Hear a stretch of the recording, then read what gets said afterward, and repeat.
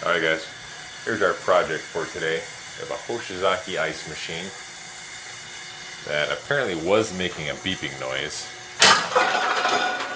It's making ice now. It's just a little nugget machine. So I haven't heard any beeping noise or anything out of the ordinary yet. Sounds like our compressor just kicked on. If you'll see down there, we do have our water coil.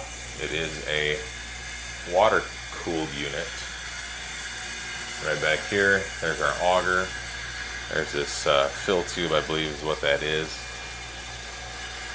Now, I don't work on these every day, so this is definitely something I'm going to have to download the manual on just to make sure I'm understanding the sequence of operation. Because for the last 2-3 minutes, it's been running water through this tube nonstop. I'm not sure if it's supposed to do that.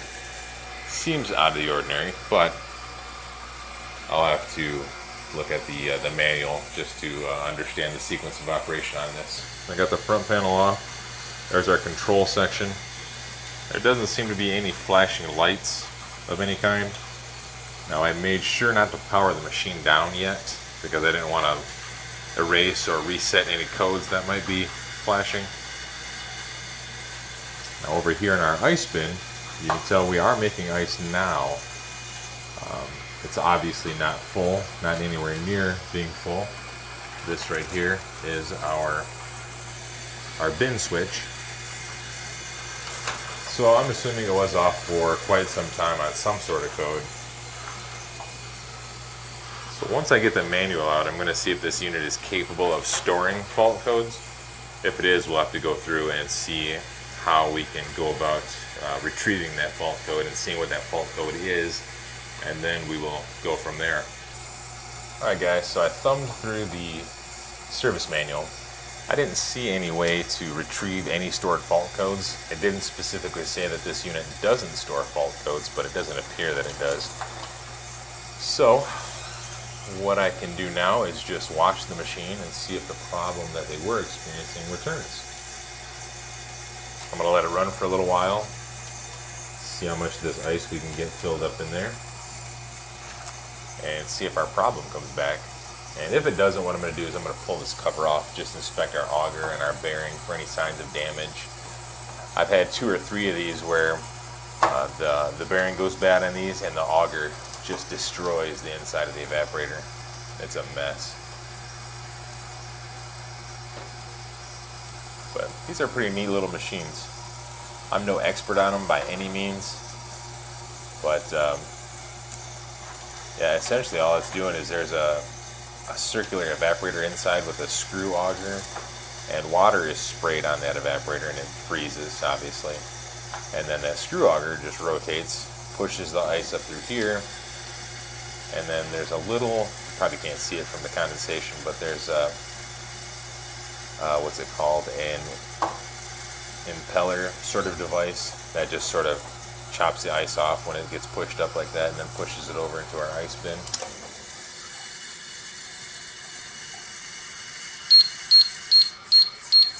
Hey, look what we just caught. How many beeps was that? So we got 5 beeps. Alright. So as you heard, we have 5 beeps coming out of this control. So let's see if we can get to our alarm section real quick. LED lights and audible alarm safeties. So if we look down towards the bottom there, we had 5 beeps, freeze timer, water valve off, 30 minutes since last water valve activation. So what I believe that means is that it's been 30 minutes since our water valve has last activated, but as we can tell here, our water valve is still dumping water into the machine even though it has been powered off, or even though it's been de-energized.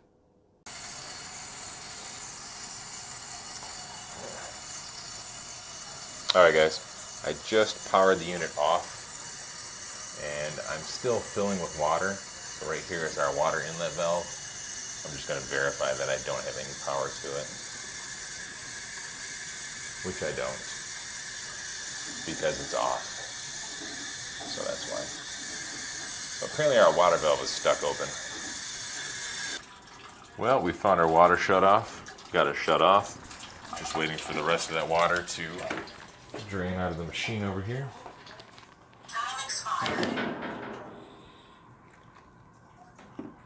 As you can tell, we are no longer running water through our overflow tube.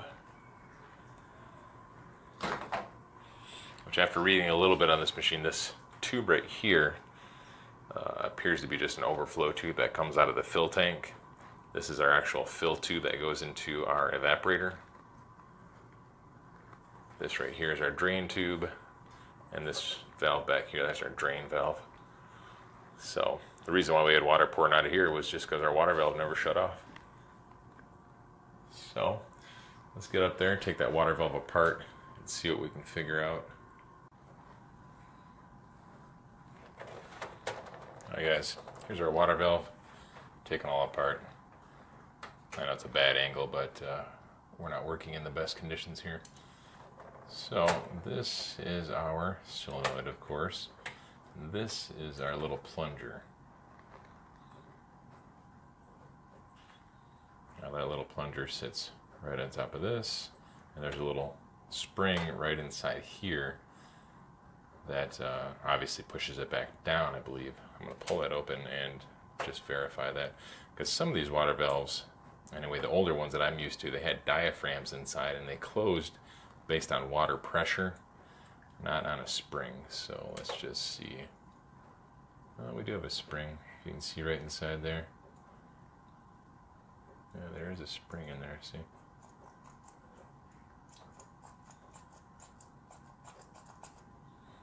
I wonder if maybe our spring is broken. There's our spring. It's just a thin little spring, huh? I'm going to stretch it out just a little bit. Kind of give it a little bit more pushing force, if you will. And again, guys, I'm not looking for a permanent solution here. This is just sort of an experiment to see if I can get them up and running for now. And kind of inspect our little diaphragm here, our little gasket. Doesn't look, there's not a whole lot of grub on it. I mean, there's a little bit of crap built up on it. Don't mind my dirty fingernails. Alright, there's our little diaphragm. Doesn't look dry rotted or cracked or split anywhere. So really, I mean, it should be closing without issue. And there's our, this side that you're seeing through goes down into our fill. The fill, what's it called? The fill, not the fill valve, the fill housing. Our screen is nice and clear.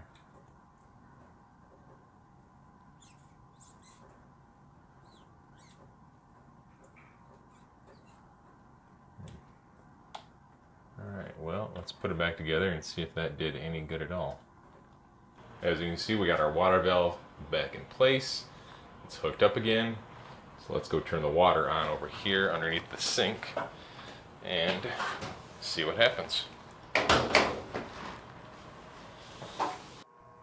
Alright guys, before I go ahead and turn this unit back on, I just wanted to take a second and familiarize myself with the sequence of operation chart here. We are starting from the number 1 position, startup. I did just drain all the water out of our fill assembly, our fill valve and everything, our fill tube. Everything's been drained. So once I start up, I will be starting fresh, basically. Just below our control assembly, there are some other controls, our off, drain, or ice positional control, and our dispensing mode. Just a few seconds ago, as I was looking at the service manual, I drained everything just using that drain switch, and all that does is open up our drain valve back there. It just energizes this drain valve, then all the water that we have in our fill assembly, that I call it, drains out. So as soon as I hit the start button, we will go through a proper sequence of operation. So let's do that.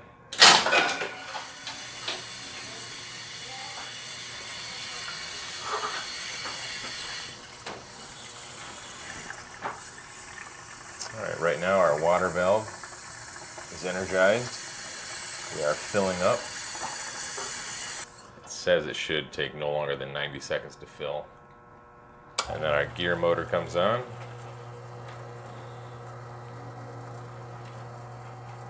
I don't hear the compressor yet, but I believe there is a sort of a purge. Our gear motor will come on just to clear any ice that's built up around it. And then in a few seconds here it'll start spraying water inside of our evaporator, and we will freeze and actually make ice. Real quick, while we're waiting for our compressor to come on, I'm sure some of you guys have noticed that our incoming power is just an extension cord, it looks like. And if it's like most extension cords that I'm used to, it's probably only rated at 15 amps. And if we look over here, our minimum circuit ampacity is 20 amps. Maximum fuse size, 20 amps. So, I'll probably put a quote in, or a recommendation at least, to upgrade that wiring. Just get some 12 gauge in there. Alright guys, our compressor just kicked on. Took a little while, but what I found out is that it's a 5-minute purge cycle where our gear motor runs for 5 minutes, just trying to get rid of any ice that's built up on top of that auger. And you can bypass it by pushing this little service button right there.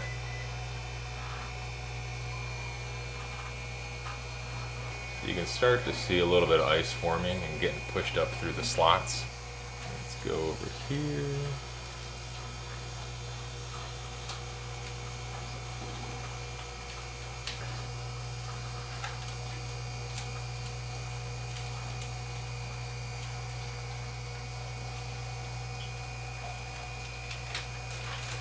Alright guys, we're back to making ice. As you can probably hear, our water valve is no longer going non-stop. I am going to quote to replace that water valve though, because I don't trust it now. So what I'm going to do right now is I'm going to shut this off, I'm going to drain it, and then I'm going to pull that auger apart and show you a little glimpse of the inside. Alright, here's a quick tour of the place.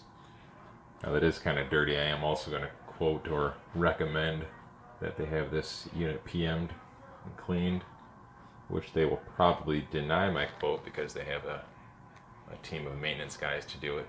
So anyway, here is the top of our auger. Ice is created obviously inside the evaporator, and it's pushed up through these little I don't know, finger guides maybe. I'm sure there's a better technical term for them. And then as this impeller spins around, it just snaps those off and pushes it straight onto our ice bin. It's a pretty simple concept. Alrighty guys, let me button this up here. We're just about finished up, alright? Alright guys, so it's been about 2 weeks since that last video clip you saw. I am here today to replace that water valve. Apparently it has been holding that temporary fix that I guess put in place, where I just disassembled the valve, kind of cleaned up that diaphragm and then reassembled it. It has been holding, so it is full of ice currently. I got the water shut off. I'm going to shut the power off, move this control panel out of the way, and then we will swap that valve out.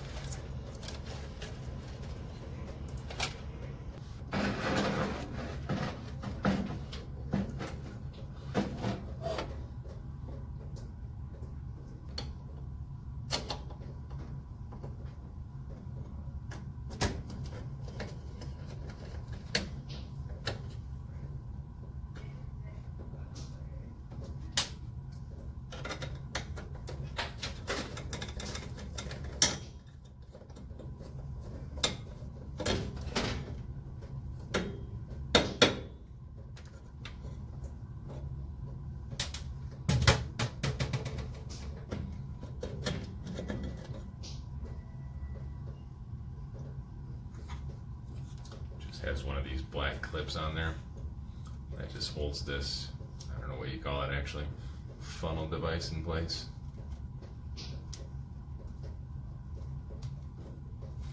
Pops right off. See, real simple. There's our old valve, new valve, pops on, squeeze that together, put it over top of the water trough.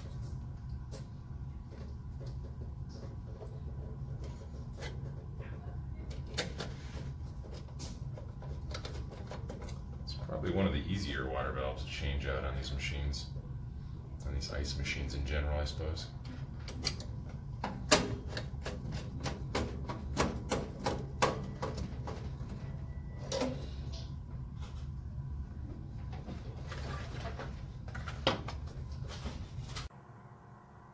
Alright guys, we're just wrapping up here. There's our new shiny water valve, fully installed and leak-free. Real quick, I don't know if it picked it up on video a little bit ago, but the best way to change that water valve out is just to remove this entire control assembly. Pop that screw out.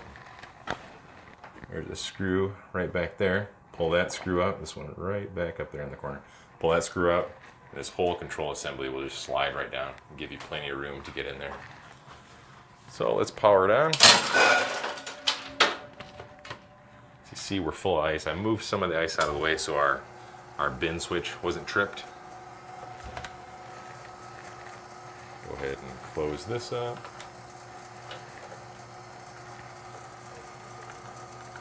It's going through its purge.